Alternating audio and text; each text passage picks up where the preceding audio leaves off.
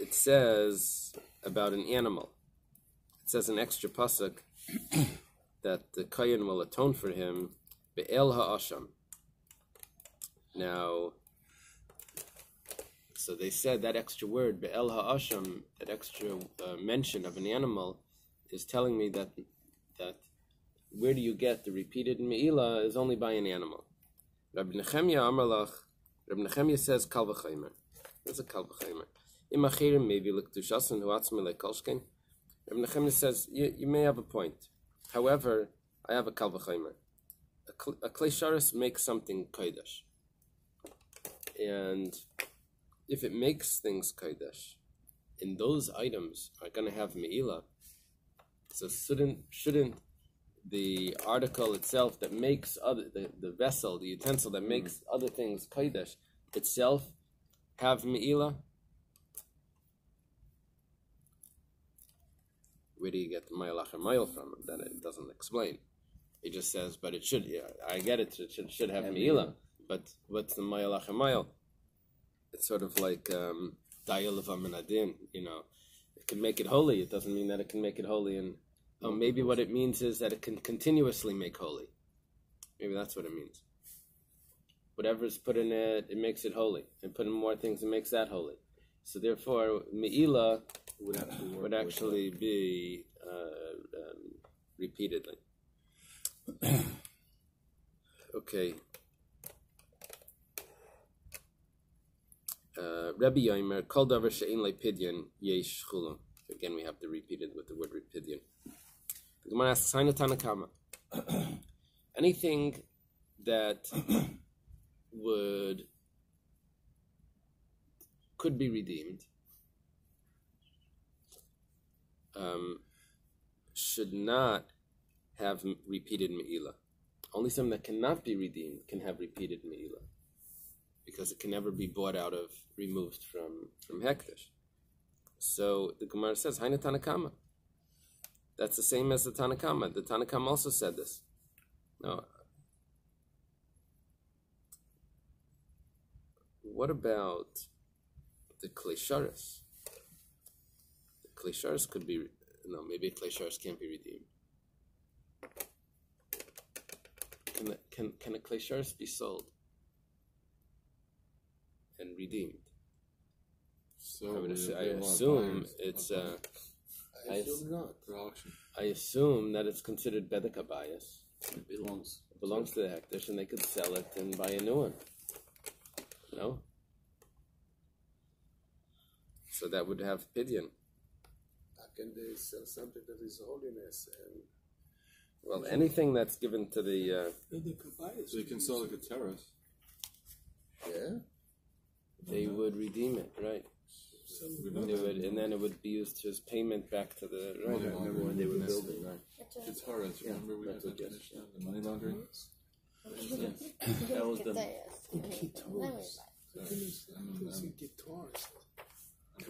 No, that was the laundering. Money laundering. Selling back a Torah. Okay. So we're going to give some examples over here where there would be a difference. Amar Rava, Ika benayo eitzim. The difference between Rabbi Nachum could be if someone donates wood. The Tana Rabbanan Azza was taught in a brisa. This is crazy. Ha'imar harei alai eitzim. If someone says, I'm accepting on myself to contribute wood to the temple, lo yifches mishnei gezirim. He has to give at least 2 slabs of wood. Rabbi Yomer, eitzim karbanin. Rabbi says that there's such a thing as karban eitzim, and it's considered like a sacrifice. Oh, it's a sacrifice. Tunim melach utunim tenufa. It requires the salt, like all the sacrifices, and it also requires to be waved. And Amar Rabel, Divir Rebbe, eitzim tunim eitzim. You need wood to burn the wood, because you don't just light the sacrifice. You light wood to burn the sacrifice. And Vamar of Papal Divri Rabbi Eitzim Trichim Kmitza. You have to do Kmitza. How do you do Kmitza? Now, Kmitza is the scoopful. Oh, right. Yeah, you'd have to turn it into sawdust or something. Now, what are we getting from here? if it's called eitzim. And what happens if you give a stone to the temple or something? Stone to the base of Mikdash, how would you... Remember that story? Who was it? Rabbi Chanina ben Daisa, Rabbi Nechunya. Who was it that polished the stone? He was poor. And then the Malachim carried it. Was that Rabbi Chanina ben Daisa? Don't get this right. We're running out of trophies. Yeah. So many more. He didn't have no money. He didn't have money. Okay, so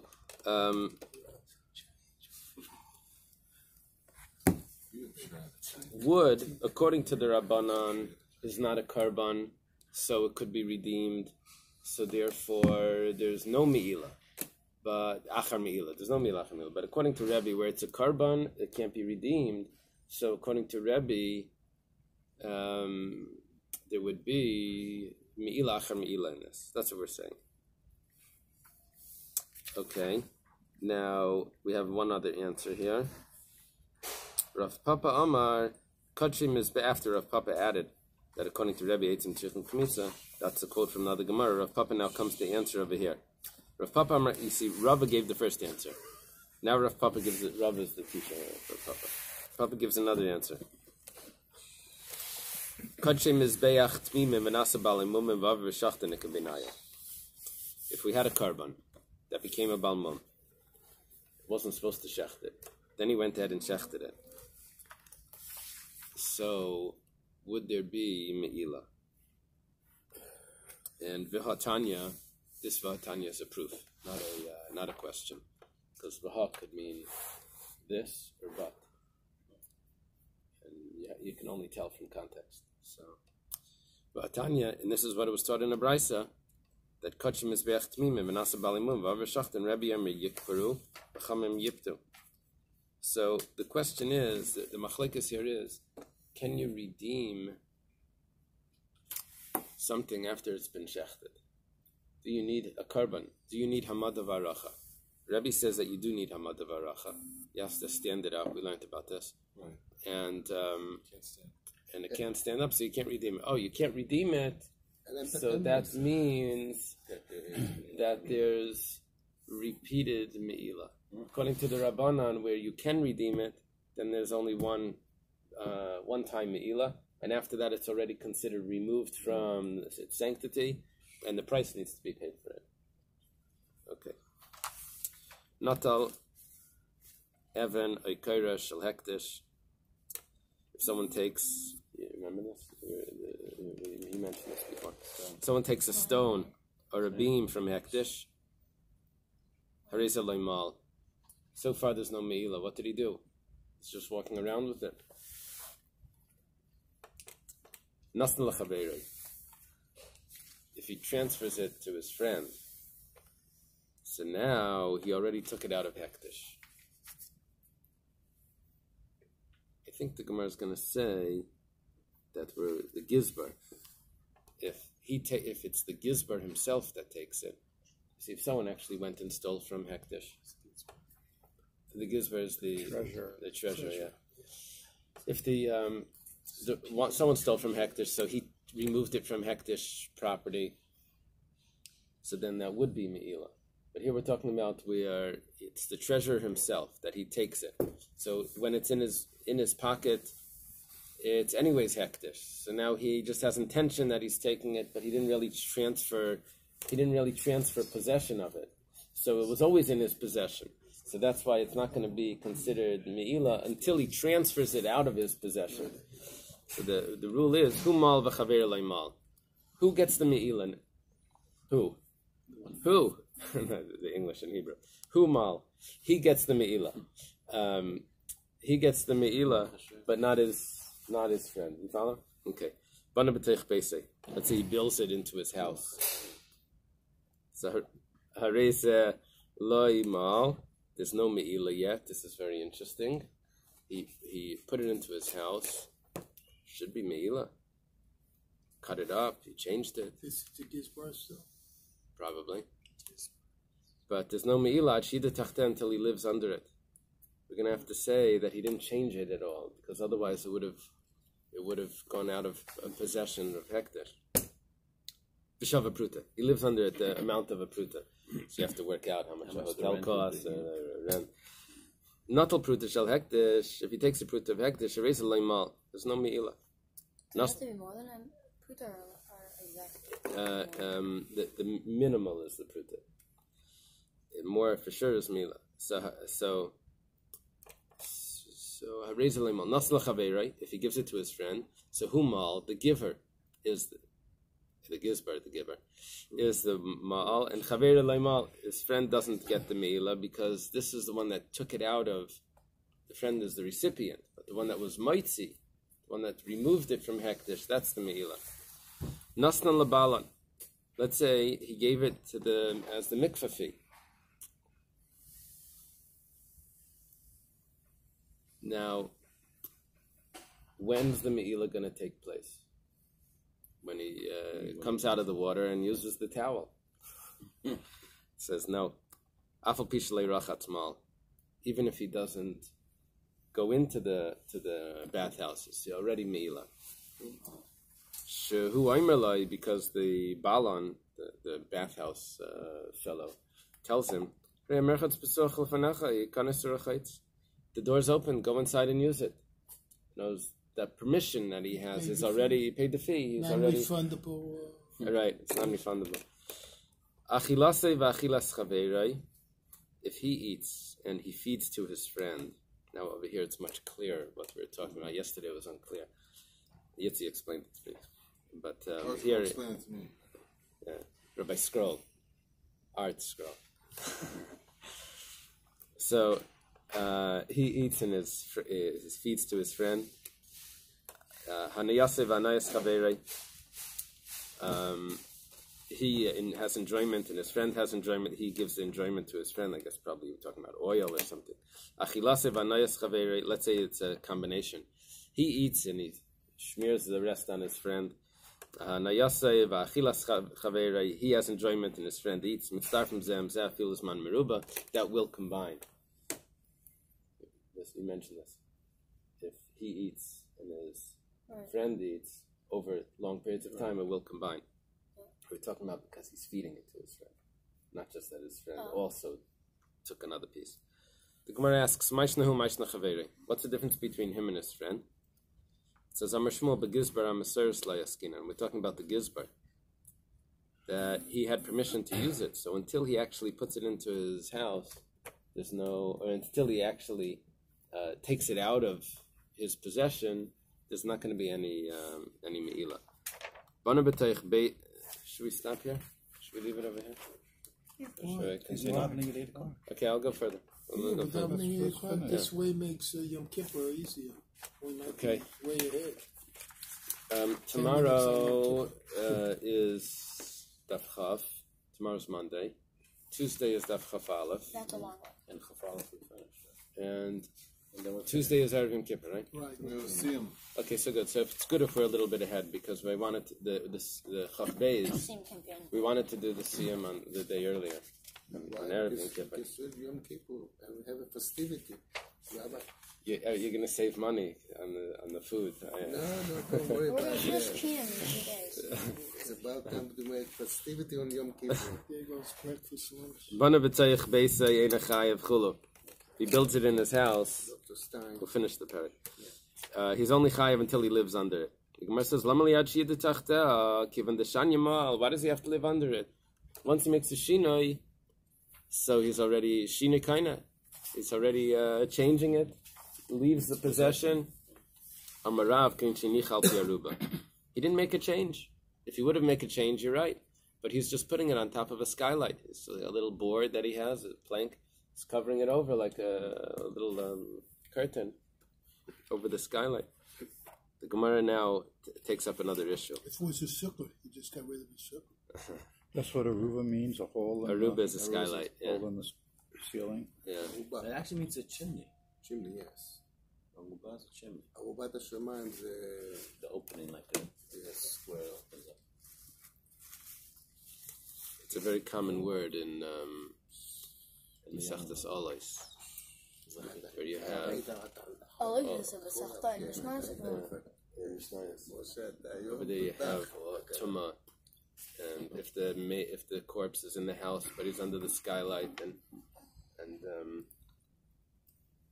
yeah, that's. It's interesting because in Spanish, arriba is up, it's aruba. Wow. Give him two. Just when we thought we were over. That last cookie. That's the cookie. It's like bring every morning this cookie. Sonny's Bakery. What a Skylight, it's open. Even the Gemara takes up a new issue. Even the banele miyasmal. There's a little problem here, because we said that there's no me'ilah from something that's attached to the ground, and now he's building it into his house. How is there me'ilah? His house is attached to the ground. Everything's becoming attached to the ground. There's no me'ilah on that. I mentioned that yesterday. We learned from Truma. That's one of the things we learned. It can't be attached to the ground. Leim Messiah Leila Rav. Let's say that there's a proof to Rav. You see, if someone bows down to the mountains, he wants to worship the mountains. So we say that that's not considered. He doesn't make the mountains into Avodah Zarah, because it says Elihayim al Haharim, the gods that are on the mountains, but not the mountains themselves. So the same thing should really be a house which is attached to the ground. It should be the same thing. But Rav says no. If someone bows down to a house, he makes it also. The house is considered detached. So this is a proof that the house is detached, because it becomes me'ilah as well. It's considered it's a raya to Rav. Amra Ravacha Breder Ravika. It's no raya to Rav. Me'ilah is different. Hana nearest leinayim asr Torah. Over there, maybe we argue on Rav. We hold that there is no Avodah Zarah in the house, the actual house. But over here, there's Hana nearest leinayim. He's sitting under it, and there's Hana. But there's Hana from something that's attached to the ground.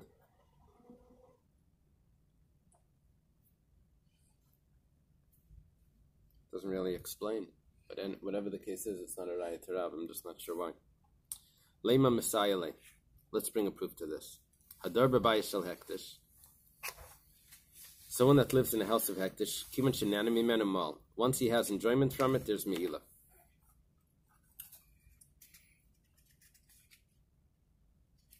Amar Rish Lakish. Rish Lakish says, Hassam, over there there's no raya. You tried to bring a raya to Rav that it's considered separate, it's considered not attached. There's no raya, because Rish Lakish explains, Hassam b'shek disho ela b'seif bano. Over there, it was hektish first. And then you attached it. Notice the materials were hektish. And then you attached it. Aval bano ela b'seif disho. But let's say first you built it. And then you're maktish mai, what would the din be? Loimal. If you were going to say mai, what would be the din? Loimal. There would be no me'ilah. So the Gemara asks, 1 second, if you're going to say that, my area, what specifically is the reason that Rahit B'tani Hadar B'bayah Shal Mara Loimal? Why do you have to run and get a case of where is there no me'ilah? Someone lives in a cave.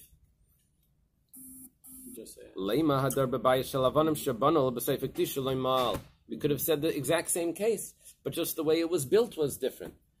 We could have, this is a lifleg velisni bedida. Let it divide up the original case into two cases. Oh yeah, just like that. Where do you learn it in Haminia?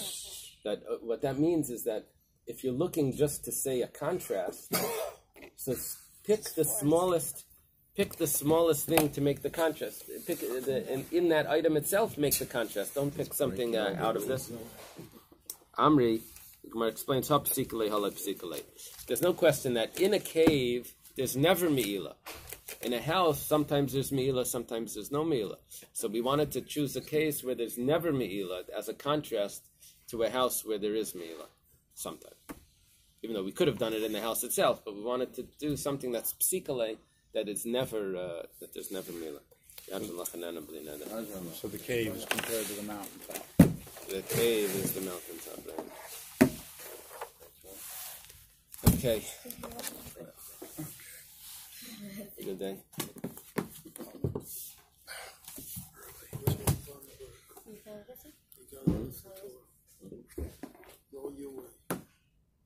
How are they blown away? You'd be so impressed. Oh, that. I mean, some Yeah, army. Okay. young girl. Shker. That's what they say. She's Shker. Good day. the whole following. She's across the world. Whoa. You follow hundreds It's almost an army. you won't believe.